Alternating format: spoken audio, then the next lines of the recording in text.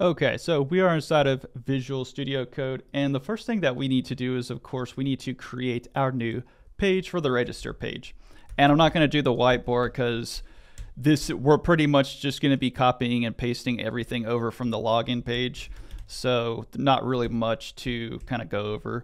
But I'm going to call this the register page TSX, and we're going to go TASRAFCE, and also we're going to create our CSS page just for the chance scenario that we need to use CSS, which we haven't done throughout the whole entire app, but it could happen. All right, continuing on. So next thing that we're going to do is we're going to go within our routes folder. So we're within routes right now, and we're going to create a route for our register page just until we can get everything built, and then we'll go ahead and actually wire stuff up and add protected routes, which I think we're going to be doing in the next video. Okay, so I'm going to call this register page after of course, what we just created. Then I'm going to go, you don't have to do this, but I'm going to do this. I'm going to drag the login page over here, and I'm just going to copy and paste stuff over. So go ahead, open up your register page. I'm going to go ahead and just grab all of this because it's going to look the same. So we pretty much can just grab it and just go ahead, copy and paste it in here, and we'll just kind of wire it up one by one. And first things first is we're going to have to type this. So I'm going to go back into the login page, go back and just go ahead, put that up here. And it's not going to be any different. It's just that we need to add an email. There's just one extra parameter that we have to add.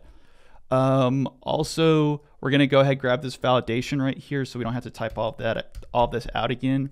And also, let's just go ahead, grab everything from up here because we're just going to need everything. We're going to be using all the same imports, and we can just leave React up there just in case.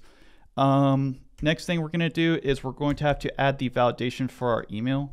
So go ahead, go into here. Then we need to change this from username to email. Also need to go ahead, we need to put all of our logic for everything contained within the component.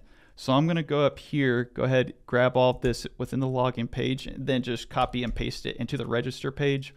And this is going to be register user instead of login user. So make sure to switch that out. Also, we're going to have register form inputs instead. So register form inputs, it's repeating itself. So that looks good. Our validation is handled. We also need register forms inputs. So register forms inputs. I'm just going to spell it out. Register forms inputs. Okay, and here's where we're going to bring in our register user. Make sure not to bring in the service because they do look very similar. Also, it's going to give you a red squiggly line because we also built the register user to handle our username as well, or our email as well too. So we need to go ahead and make sure that email's in there. Okay, that looks good.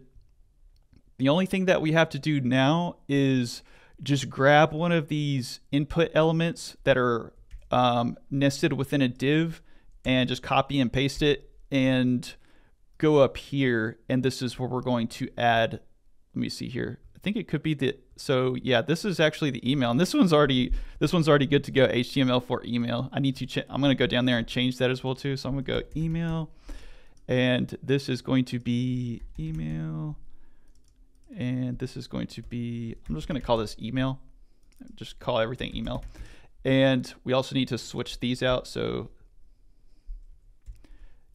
email. And this is going to be email as well too.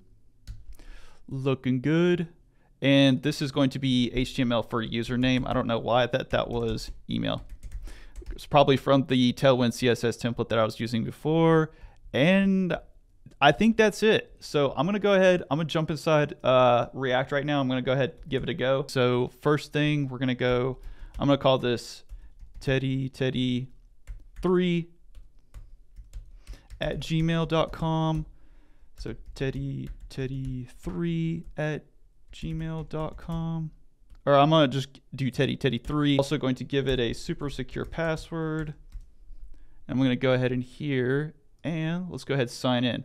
So now that we've correctly signed in, let's go ahead. Let's also make sure that the login is working. So I'm going to go here. I'm going to go login and call this Teddy3 and same password.